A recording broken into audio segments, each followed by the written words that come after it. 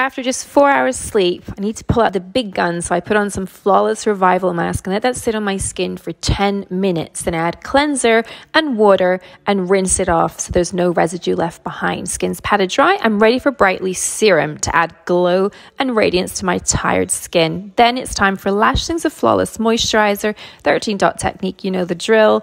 And then I'm ready to go in with some Flawless Hand Therapy because we should be radiant and glowy from head to toe. Then it's time for Gossamer Tint 1.